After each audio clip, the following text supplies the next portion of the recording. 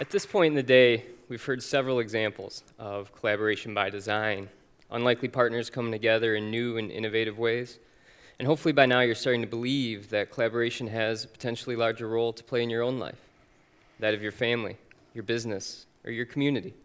And Patrick and I believe that collaboration, if done correctly, can be the key to overcoming some of life's greatest challenges, some of which we'll outline in our talk. But it is the contention of our talk that the success of any collaboration that you engage in starts with you. Collaboration is about working together. Collaboration by design is simply about working together better. And I'm sure you'll agree that many of life's activities are better done together than alone. Let's have a look at a few examples. Tennis, this guy played alone, still lost. Hugging is definitely something that's better together, but choose your partner wisely. And teeter-totter is a lot more downs than ups if you don't have a partner. I want you to close your eyes for a moment. No, really, trust me, close your eyes. I want you to think about some of the collaborations in your own life. First, let's start at home. If you live with anybody, you already collaborate to create a household. Is that collaboration as fruitful and enjoyable as you'd like? Think about work, projects you do inside the office, collaborations you do with other partners. Are they as efficient and effective as you want them to be? Now think about the community. What we do in the community quite often is in collaboration. Is that as fruitful as it could be? Now, open your eyes and think back across the things that were just inside your mind. The common denominator is you. But it's not about just being there. Showing up isn't always enough. Look at these two. What a plan. You tell your mum, 2 o'clock, we'll meet at the park. I'll tell my mum, 2 o'clock, we'll be there. We'll teeter-totter together. Not quite the outcome that they were looking for. But these are kids. Surely, professionals do it better.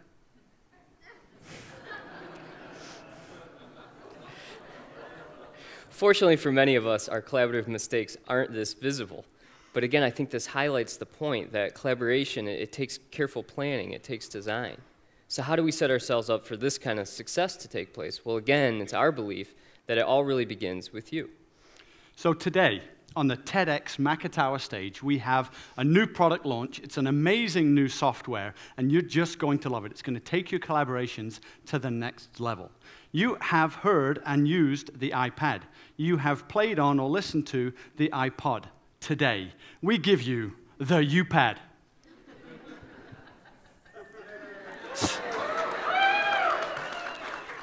Steve Jobs got a much better response than that. What the UPAD is an acronym for a software system you can plug into your own brain. And it's the concept in your next collaboration of changing your perspective, challenging your assumptions, and moving from fear-based to opportunity-based decision-making. So the first condition of UPAD is to change your perspective, because as we know, life looks different depending on your vantage point. I think that's why it's so important as individuals that we do and try new things that stretch our understanding and view of the world. And when it comes to collaboration, perspective is equally as important. I find that far too often we head down a path before we ask questions like, do we really have the end user's input? Do we have the voice of the customer? Or have we consulted the parties ultimately responsible for implementing whatever it is that we're creating? So regardless of the size of the magnitude of the collaborations you're involved in, one of the first questions to ask up front is, what are the perspectives needed? And make sure they're represented at the table. The second condition follows closely behind the first because it's often our perception of the world that helps shape the assumptions we make about the way things work. And in large part, assumptions can serve us well, but they can also be detrimental to our success. In fact, some highly respected and intelligent people have been making bad assumptions throughout history. Fortunately for us, they vocalized them. Maybe you've seen a few of these quotes. There's countless others out there like them. And again, when it comes to collaboration, it's on us. It starts with us challenging our own assumptions about the other individuals in the group, but then also as a group, being willing to ask, what assumptions are we making about this product, this service, or this idea, and are they founded? The third condition of UPAD is moving from fear-based to opportunity-based decision-making. When we show up to a meeting or a collaboration or a project, we make a lot of decisions. And in business, we make decisions every day. But when we show up from a fear-based perspective, we hold on to what we showed up with. And we're scared of things like being put in charge of something, not being put in charge of something, sharing your knowledge, sharing your resources, sharing your client base. You're scared of the competition that might come from that. So we hold on so tightly that when we get out at the other end of the collaboration, we quite often have what we started with because we held on to it so tightly we weren't able to grow. Robert Frost knew a thing or two about decision making. His classic poem, The Road Less Traveled, talks about which path do I take. But I think the last verse in his poem really spoke to that he was an opportunity-based decision maker. And he said, I shall be telling this with a sigh, ages and ages hence. Two roads diverged in a wood, and I took the one less traveled by, and that has made all the difference. So to summarize, before we go deeper into this UPAD software, it's about you changing your perspective, challenging your assumptions, and moving from fear-based to opportunity-based decision-making. Now, Patrick and I, we work together a lot in community development, so we are in collaborations, large and small, on a weekly, if not a daily basis. And when we started to put this chat together, we said, well, would this really work in something as big as maybe education, or poverty, or health? So we looked at that. And we're first going to look at the health area, and we're going to talk about perspective. Now, we spend, in the United States, $3 trillion a year on healthcare, #1 spender in the world. But a recent Time magazine study showed we were 12th of 13 of modern countries that were surveyed and researched. #1 in spending, second to last in outcomes. And we think that might be because our perspective is on spending that money on sick care. In fact, we spend about $10,000 per person in America on healthcare. But we really think that what we're doing is looking at it from a consumerism perspective. Can we give them a pill? Can we give them a test? Can we bring them back in for more tests later? Can we do something that's going to fix them after they get sick? And it's very expensive to do that. What would our community look like? What would your personal health look like if we took that $10,000 and said, let's invest this in the wellness of yourself and your community? Do you think we'd still be second to last in outcomes? I don't think so. Let's look at assumptions in healthcare. This is a personal example. I recently had the opportunity to work in challenging the assumption of a local emergency room. Now, their assumption was pretty sound. They want to get people in and out of the emergency room as quickly as humanly possible. Who agrees with that? I am in for that. Don't let me stay there too long. But they have a certain population in the emergency room called frequent flyers. And a frequent flyer is somebody who shows up 6 or 7 times. They don't get miles for it, but they show up 6 or 7 times a year for things that you might think are not normal emergency room stuff. It's not a broken arm or a car crash. It's other issues in their life that when they weren't well taken care of, they didn't show up. Things like not having a primary care physician, not having a great option for food, not having access to all of the things that keep us healthy. And they show up in the emergency room. So the assumption of this emergency room I was working with said, well, these people cost us money, let's get them out even faster. How do we speed up this process? But through the discussion, we found out that it's all the things happening outside the ER that keep them coming back and back and back. So instead of speeding the process up, what if we slowed it down? What if we spent 4 times longer with this person in the emergency room, with this frequent flyer, so we can actually bring the things that they need, the resources they need alongside their bed? A social services crash cart, so to speak. And they did that, they piloted it last fall, and it's worked amazingly well. By spending the time up front, they've increased the quality of care. It's longer, but they've increased the quality of care. And it came because they drastically changed their assumption. They could have just gone on and said, let's do it faster and faster and faster, but they would have seen them more often and more often and more often. So the last piece of the UPAD that we looked at for health was decision making. And this was another project that we've actually both had a chance to work on. And it's called the Community Health Needs Assessment. Our United Way in our community does a health needs assessment every 3 years. And then about 4 years ago, a law came down that said hospitals had to do them as well if they were nonprofits. We have 3 in our community, 3 nonprofit hospitals. And they were all going to do their own community health needs assessment. So we called them up and said, get together, this will be so much fun. Yeah. I couldn't believe it. They got in the room, and it was like stony face, and they were not really talking. Well, from their perspective, their fear-based decision-making was, I don't want to share my data with this other hospital. I don't want to lose my clients to this other hospital. I don't want to share my very best ideas or let them know that my ideas aren't that good. There was a lot of reasons why they would approach that from a fear perspective. But after a couple of weeks, we saw them put their hats aside and look at the opportunity.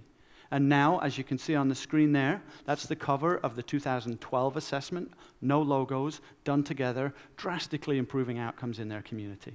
And they're right now in the process of finishing the second round of 2015. All because they moved from fear-based to opportunity-based decision-making. And every one of those hospital administrators, even though they probably wouldn't, would have the right to say, I should be telling this with a sigh, ages and ages hence. 2 roads diverged in a wood, and I took the one less traveled by, and that has made all the difference. So how might the UPAD methodology apply to something like poverty? And before I dive into this, I want to be very clear. Patrick and I aren't up here pretending to have the answers or the solutions to something this serious. Merely it's our goal that we would provide a fresh way of thinking about something like poverty so that we can craft better solutions in the future. So the first condition is to change our perspective, and there's a perspective that I hear often as it pertains to workers that are living at or above poverty, and it goes something like this, that many times these workers are unmotivated, or they don't show up to work on time or even at all, or don't show initiative in the workplace. And from the perspective of an employer, those challenges are very real and very understandable. The success of their business depends on the success of their employees. But as we as a community seek to tackle things like poverty reduction or even talent development, it's critically important that we have all the necessary perspectives at the table, like that of the employee. Now, I bet many of us understand that many low-income wage earners oftentimes need government benefits to help make ends meet. But I bet few of us grasp the concept that even the slightest increase in some of their wages can trigger a loss in those benefits overnight. For example, 50-cent an hour raise could mean $60 more a month in take-home pay. That could be offset by hundreds of dollars lost for things like childcare and food stamps. We have a name for this. We call it the cliff effect. And in our current system, there is no scale down of benefits. They simply disappear. So put yourself in one of these workers' shoes. What incentive do I have to show initiative in the workplace when this is a reality that I face? When my family's already just trying to survive? Again, the employer's perspective on this matter isn't wrong, but neither is this employee's, and my fear is that until we have both perspectives at the table, we aren't going to come up with the best solutions. In order to illustrate how we challenge our assumptions as it relates to poverty, I'm going to start by sharing a bad S word, so I apologize in advance to the crowd. And yes, that word is subsidy. And I'm going to make it look even a little worse. I'm going to throw the word government in front of it. Now, if you're being honest, I bet for at least a few of you, when you hear government subsidy or you read it on the screen, maybe it just doesn't hit your ear right. Maybe it makes you cringe a little bit. And there's reason for that. Through media, politics, literature, we're largely taught that subsidies are a bad thing, particularly for individuals and especially in the long run.